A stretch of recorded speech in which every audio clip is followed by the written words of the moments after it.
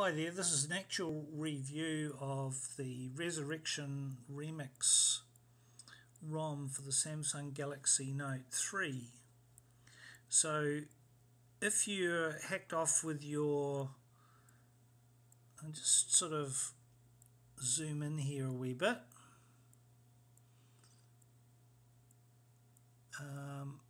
If you're hacked off with your Samsung Galaxy Note 3 and you wanted to get a Note 5, then this ROM, which changes your phone over to pretty similar to a Note 5, but the camera and a couple of other things are not up to that standard. However, it's well worth it. So we've got a 5.1.1 Lollipop Android OS, and the actual date of the ROM that I'm using is this month, October 2015, and yeah, it's a good ROM. Now what I'm using here to look at the screen is the camera on board, so we're actually doing a screencast from the phone. Here we go, I'll just go back a wee bit here. And that'll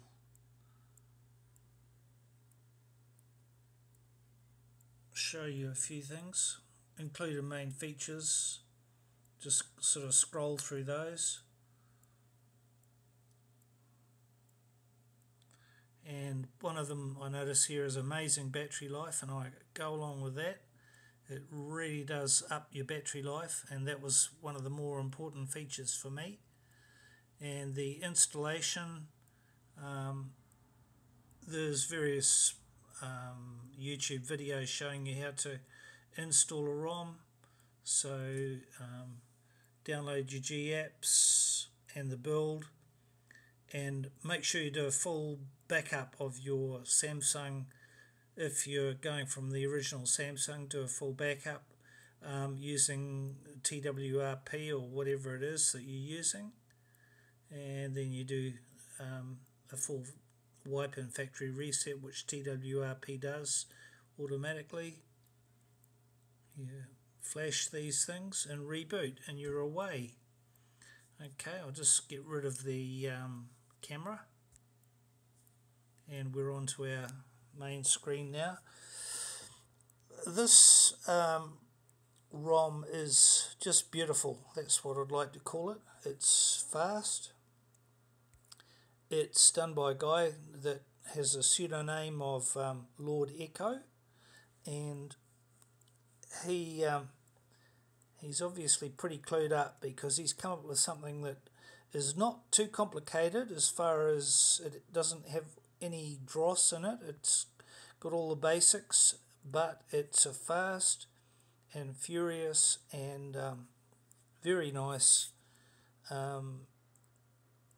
implementation of the Android 5.1.1 without giving you heaps of rubbish that a stock standard Samsung Galaxy has. So basically what I've done is I've upgraded my Samsung Galaxy Note 3 to a Note 5, albeit with a few little shortcomings. Now I'll tell you what those shortcomings are while I just go through a few things here. I've just done two fingers down, which brings me to this screen here. You can see I've got the brightness turned down, and the various functions like so. If I click on the battery icon, I've just had almost 2 days out of it, and I've started charging it just a while ago, and before I did this video I unplugged the charger. So I'm getting almost another day of reasonably intensive use. Just in that area there where I'm just touching on my finger now. Actually, I'll bring out the pen. You can see the pen there, and the bubbly effect is just the screen recorder. You don't see the bubbly effect when you're not using the screen recorder. That area there is when I put my phone into airplane mode overnight, and it used virtually nothing, kept the same battery level all the way through the night. So that's pretty good. So if you really if you think battery life is important, as I do, this is probably the ROM for you. And the way it works is quite astoundingly smart. So you can see most of the usage there. Okay, I'll get back out of that. Now, before you do upgrade, I'll just go to System here. I strongly suggest that if you're in your Samsung Galaxy original ROM, that you back up your apps using one of these sort of backups here. This one here is an interesting one, ROM settings backup. They claim to be able to restore your desktop and all of that. I'm not sure if it's a good idea to try and restore your Samsung Galaxy original desktop, but if you are going to use the same ROM, maybe this is quite a good application to use.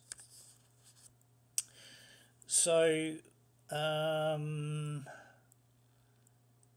notifications, if I close the screen and bring in the screen lock, I've got no notifications showing, but normally if there is one, it sort of pops up there, and you just double tap it and that'll take you to the email or whatever it is that you are using at the time.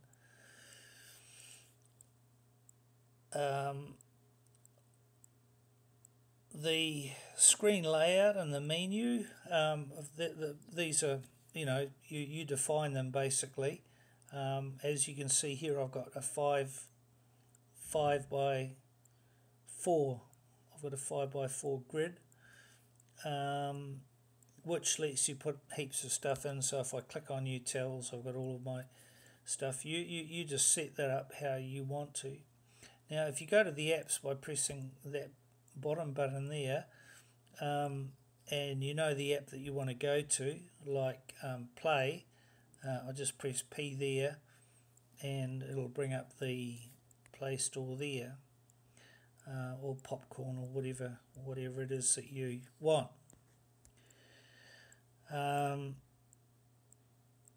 Now, shortcomings, that there ain't many, but there are a few, and I've suggested that perhaps we can get these sorted out.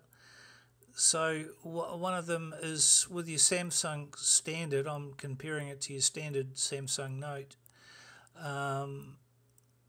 Unlike stock, there's no, if it's switched off and you're charging it, there's no charge LED or battery progress indicator. That means that your charger could be switched off and you'd have no idea.